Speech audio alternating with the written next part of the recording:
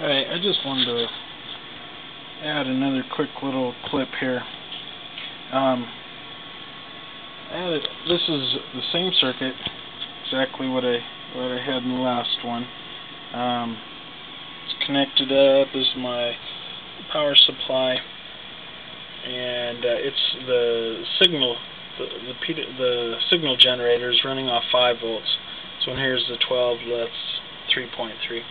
Anyway, coming back over, this is my common coming out of here, signal, and I'm running it through. You can see that, but that's a 2N3055. It's a transistor that I'm just using for higher voltage switching. And it's kind of a mess of cables here. Show you circuit here quick, hopefully you'll be able to see this.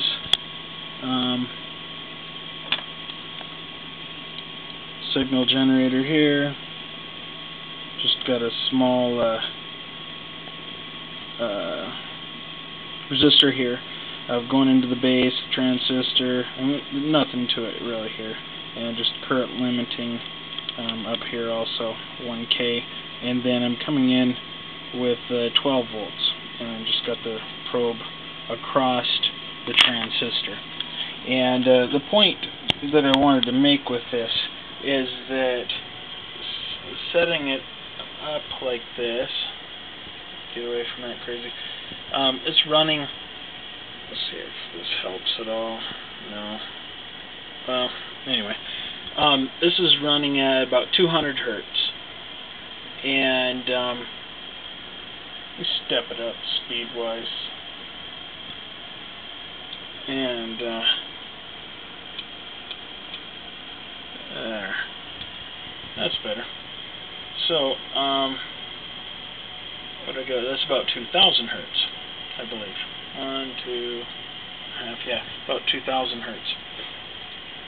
And the point is, it's at a 5 volt, 2.5. So that's a full 12 volt right there.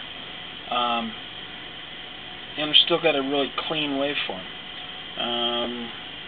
You know, same thing, just frequency in and out here. We're in good shape. Duty cycle, same thing, holds really good shape. And the amplitude, it's set to be max. I mean, and really this is going to vary from transistor to transistor, because the amplitude, all that's doing is you want to be within the threshold to trigger the transistor. You know, so you want it to be enough, but you don't want to run it in saturation either. And so that's, for this one, it's adjusted. I didn't even look to see what it is for this transistor, but it's gonna, you know, it's gonna vary from transistor to transistor. Anyway, wanted to share this. About ready to try hooking it up to the ignition coil, see what happens. And got some other stuff. You know, there's a kind of a modified little Tesla coil that I've been wanting to play with. Just got a whole bunch of, I mean a whole bunch. If anybody is interested in some of these, I'll, you know, be happy to sell them. But I've got pile, like, I don't know, a lot, 60 or 70 of these microwave transformers, and a bunch of them, more than I need, and I'd be happy to share those. But I've been hooking like 3 or 4 of these things up together to drive stuff, and tell you can get some power out of that. These here are the aluminum blocks that I'm using. I was doing some switching through some of these other ones here too, but for heat sinks. And believe it or not, I had to go something almost that big because of the amount of heat that this was putting out on the last time that I was experimenting with this ignition coil.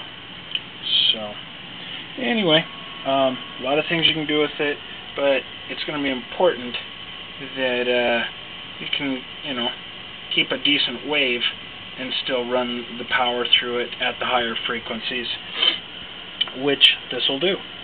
I say higher frequencies, up to about 200,000 hertz is, and actually, I was thinking about that. I'm pretty sure that the restriction, when I put in the opti-coupler in here, opti-isolator, which is right here, I think that's about the rise and fall time of the transistor in there, and so I'm thinking, I guess it could be in one of the other components, but I'm pretty sure the 555 will run faster, and you know, it's possible it's the comparator. I didn't check on that particular one to see what it was, but my guess is that it's in the transistor in the opti isolator there, and that's why the voltage drops too, because I'm in that rise and fall time at that frequency, and so I'm not fully opening and closing, I guess you'd say.